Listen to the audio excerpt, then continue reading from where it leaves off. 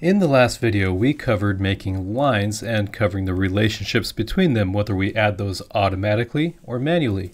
In this video, let's add some new things into the mix, namely arcs, circles, and the relationships those can have. Let's get into it.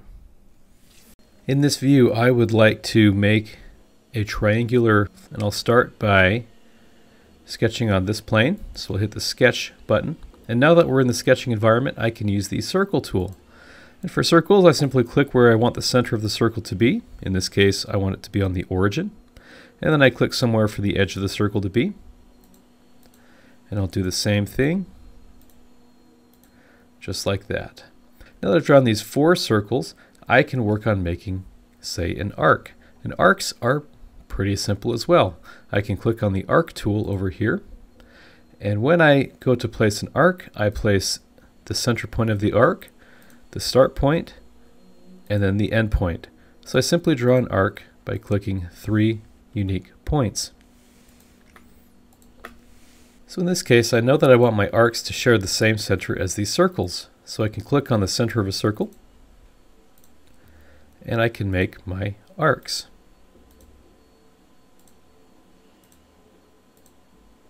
Excellent. Next, I can take this line and connect it to the 2 ends of an arc. Now, wouldn't it be nice if the curvature of this arc ended right on the slant of this line? In other words, if they were tangent? Well, fortunately, we have a tangent relation. If we go up here, we can find the tangent relation right there. So I'll click on the tangent relation, I'll click my arc and my line, and now they have the tangent relation showed up. It's where the sketch will do everything to keep the arc and the line tangent. Let's apply that over here as well. And I can draw another line from here to here and from here to here. And I can use my tangency relation to make sure that my arcs and my lines are all tangent with each other.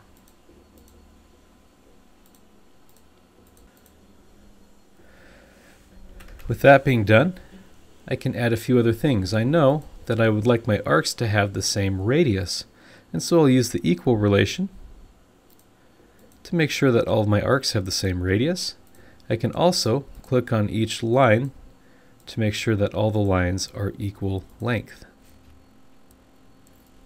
As you can tell, this triangle will freely move around irrespective of the circle, and perhaps I would like the triangle to be centered on the circle. One way to do that is to use a bolt circle. If I wish to have some imaginary references in my sketch that don't actually drive anything except for tell the geometry where it should be, I can use construction geometry, or reference geometry as it's sometimes called, like this circle.